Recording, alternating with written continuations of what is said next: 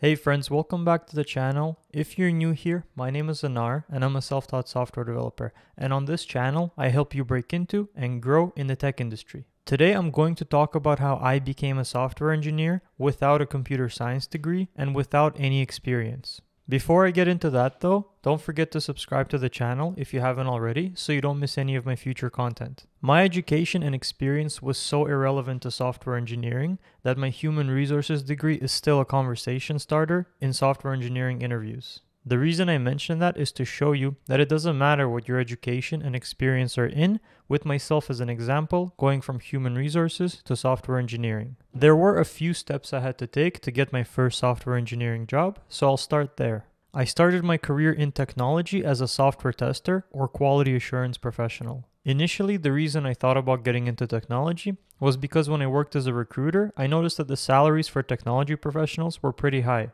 I never considered software engineering as an option because I was never comfortable with programming. I didn't consider programming as an option, but I thought there may be some non-programming IT jobs that would be worth exploring. The reason behind this thinking is because I was always pretty comfortable with computers, but programming was something I never tried and I just assumed was going to be very difficult. I boiled it down to a few different options. I distinctly remember system admin and quality assurance. I ended up choosing QA and my plan was to get into QA and grow in QA. Maybe down the road I would become a performance tester or a security tester. I didn't really know at the time. Before I secured my first QA job, I took some classes which covered some tools commonly used for QA and a little bit of programming. I also took programming classes which covered basic fundamentals like variables and loops. I wanted to get some basic knowledge just to be more well-rounded, but I didn't get deep into programming because I wasn't planning to become a software engineer. My plan to grow in QA started to change when I got my first QA job and started dabbling with QA automation. QA automation work involves light, simple programming to write scripts that can QA test your application automatically. It's very basic and simple programming compared to something that a software engineer works with,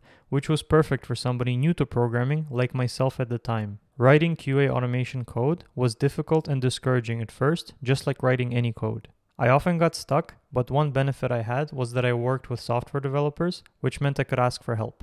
In retrospect, I think it might be more beneficial if you're in that situation to work in the office as opposed to working remote. This is generally how it goes with writing code. In the beginning, it's very difficult to do things independently, but the more skilled you get, the less help you need and the more you can do on your own. At this point, I noticed that my favorite part of my QA job was QA automation, or in other words, programming. So I started to think about moving into software engineering because software engineers write code more than anybody else. I knew that software engineers used web technologies and that was something I had no experience or knowledge in, so that was something I needed to ramp up on. I used to have a 1-hour train ride to and from work, and on this train ride I started dabbling with JavaScript and building my first web application. Similar to when I worked on my test automation, I asked for help from coworkers when I got stuck configuring stuff or when I had coding problems I couldn't solve. When deciding which technologies to use for my first web application, I consulted my colleagues, which were experienced software developers, and ended up choosing a Node.js application which interacted with a MySQL database and served views. I wanted to use React, but my coworkers explained to me that having a separate front-end framework is going to be a lot more work.